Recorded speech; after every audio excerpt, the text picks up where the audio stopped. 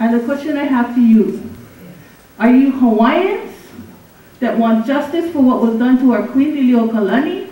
Are you Americans that want to just keep playing in their little pool that they can throw little toys at you to keep you comfortable?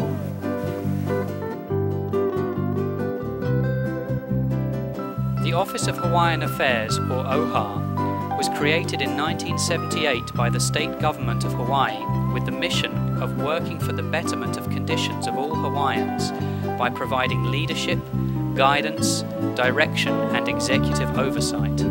It also pledges to right the wrongs suffered by the Hawaiian people at the hands of the United States. Federal legislation introduced by Hawaii's congressional delegates providing for formal recognition of Hawaiians is raising a lot of eyebrows all over town, and you can bet in Washington, D.C. Some say the bill is too much, some say that it's not enough, some say it's unfair, and others that it's justice long overdue. I'm Clayton He. I'm the chairman of the board of trustees for the Office of Hawaiian Affairs. What do you think? Do Hawaiians have a right to political status in their native homeland? The mission of the Office of Hawaiian Affairs is to act and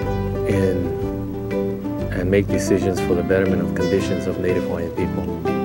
Or are they to be pushed aside, landless, homeless, jobless, incarcerated, unhealthy? This may not be the case for all Hawaiians, but it certainly is for far too many. Currently, OHA is bracing for the release of a state audit launched a year ago that is expected to be critical of how some trustees have used their personal allowances, managed an investment portfolio that was losing money last year, and how they might have lost track of funds during an agency consolidation. Well, the Akaka bill takes us a step closer to being able to make decisions, choose leaders, and move forward as a politically recognized and federally recognized entity. The recent decision by the United States Supreme Court in the Rice case says that Hawaiians may not have some rights they believed were guaranteed. But guaranteed by whom? This is more than a moral issue. We don't live in a perfect world, obviously.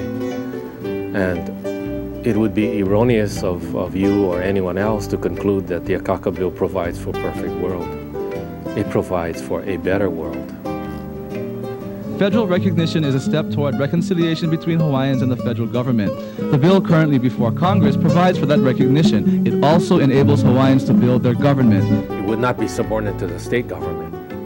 It would be subordinate to the federal government. Gaming is not a permitted activity by law, period. So that's not really a matter of discussion, it's a matter of law. It's time we look at this new legislation. You know, people who argue for total independence have a purpose in a civilized society. I happen to believe in what is possible. I can't imagine any situation where true independence would be achieved.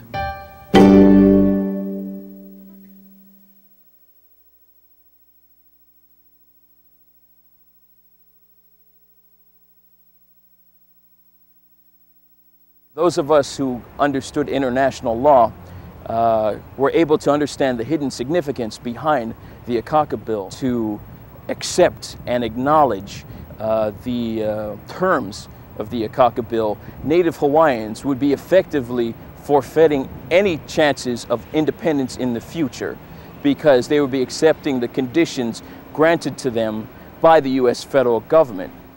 3 days before the start of the public hearings on federal recognition, the Outer Island hearings were cancelled due to an elective hip surgery for Senator Daniel Akaka. Even though the state's most widely read newspaper stated that the bill would essentially define the political status of Native Hawaiians, a postponement was judged unnecessary by the Hawaii representatives, who were, of course, endorsing the bill. As a result, the minimal $100 plane fare prevented many from testifying. In general, pro-independence sentiments are much stronger on the Outer Islands.